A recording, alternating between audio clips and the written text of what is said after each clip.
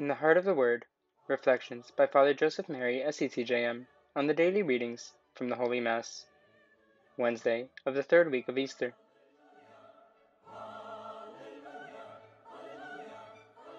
God bless you, dear family. Today in the Heart of the Word, we hear the first of the 7 I am statements in the Gospel of John. Since God revealed his name to Moses in Exodus chapter 3, I am who am, the phrase I am was not spoken by the Jewish people so as not to tarnish the name of God. Remember that 7 symbolizes perfection.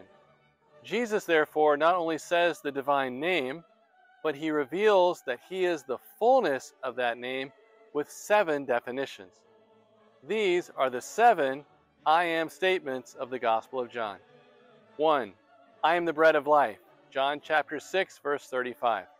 Just as God gave manna in the desert, so Jesus gives us the Holy Eucharist to sustain us in our journey to the promised land, which is God himself.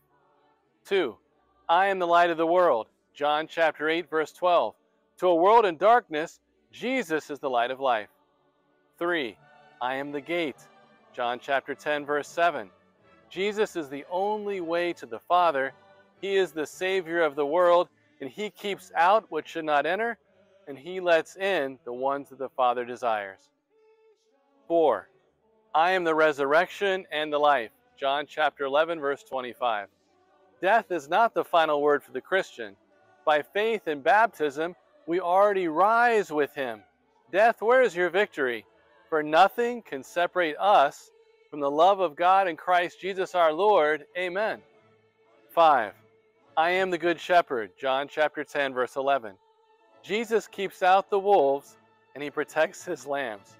He lays down his life for us on the cross and every day in the Eucharist so that we may have life in abundance. 6. I am the way, the truth, and the life. John chapter 14, verse 6. In a world of deception and self-referentiality, Jesus reveals to us the truth about the human person and the Father's love.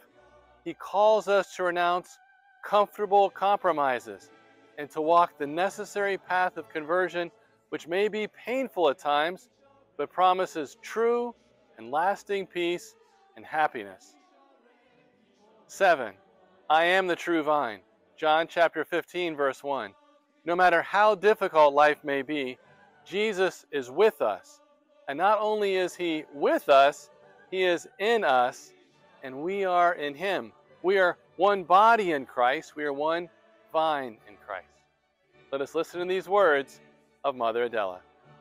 Our Lady teaches us that to be truly disciples of her Son, we must sit in the school of the gospel and listen, treasure, guard, and cultivate in the fertile soil of our hearts each word, each gesture, each act, and every definition. For only Christ has the words of everlasting life.